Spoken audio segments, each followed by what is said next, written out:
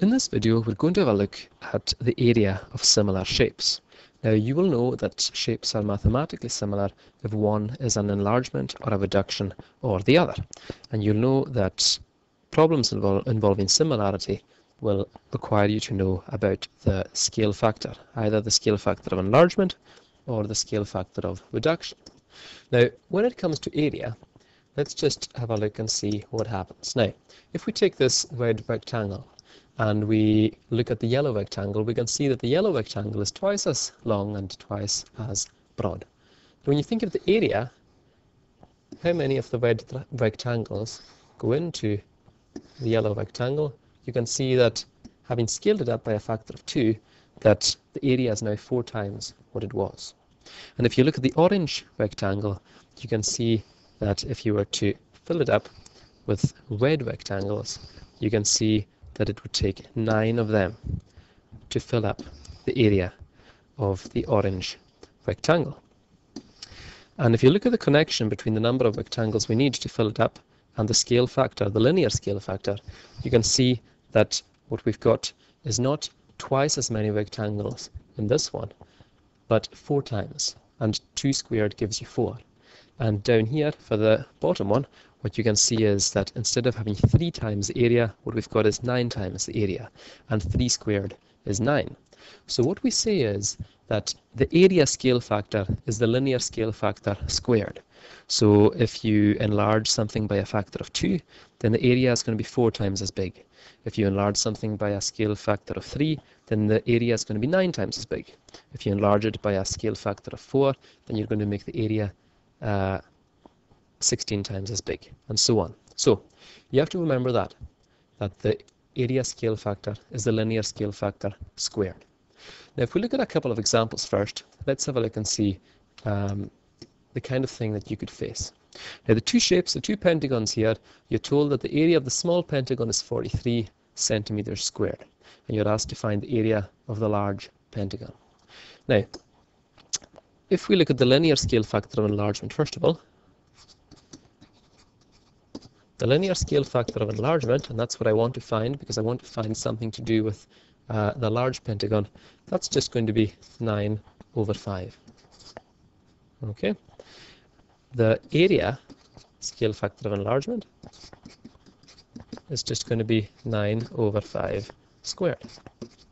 So to get my area, all I need to do is take the area of the small pentagon, which is 43, and multiply it by the area scale factor, which is 9 over 5 squared, and you just plug that into the calculator, and what you get to one decimal place is 139.3 centimeters squared.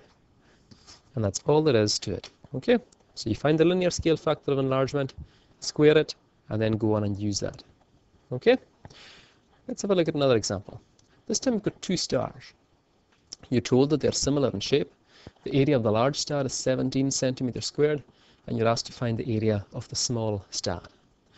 Now this time, notice you're asked to find something to do with the small star. So it's a scale factor of reduction we're going to focus on. So the linear scale factor of reduction is going to be 4 over 6, small over large. So the area scale factor of reduction is just going to be 4 over 6 squared. So to get the actual area of the small star, all I need to do is to say the area of the small star is going to be 17 times the scale factor for the area, and when you work that out to one decimal place, you get 7.6 square centimeters. Okay, and that's all there is to it. So here's a few questions for you to try yourselves, a couple of questions. See how you get on, pause the video, and check back and see if your answers match up what we've got. Okay? So we'll move that down there just now. Let's have a look then at this. Now we're asked to find the area of the bigger shape. So you're going to focus on the scale factor of enlargement. So to get the area of the large shape, we just take the area of the small shape, which is 14.5. We multiply that by the scale factor of enlargement, the linear scale factor of enlargement squared. So 7 over 5 and square it. And then we work it out. And to one decimal place, we get 28.4 centimeters squared. Okay, so there you have the linear scale factor, and it's been squared, and you've gone on to use it to get your answer. Okay. Now for this one, we're asked to find something, the area of the small star. So we're going to focus on the scale factor of reduction. So to get the area, we just take the small area, the large area this time, sorry, and we multiply it by the scale factor of reduction. So for area, that's going to be 5 over 8 and all squared.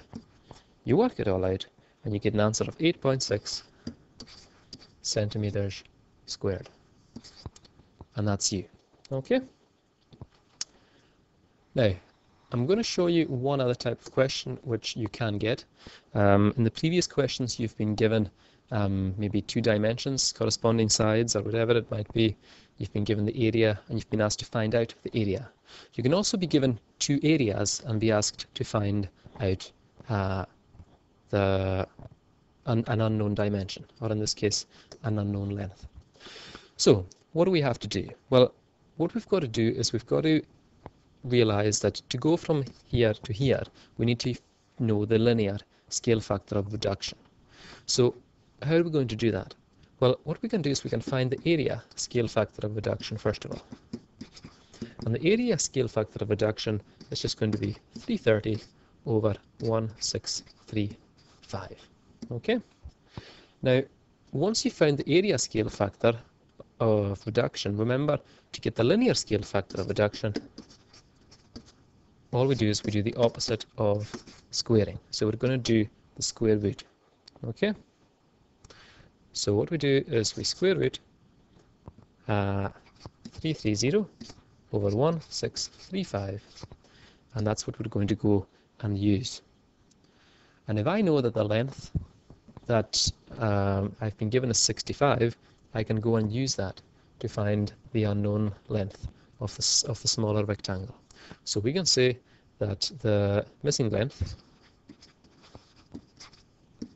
is going to be the square root of 330 over 1635,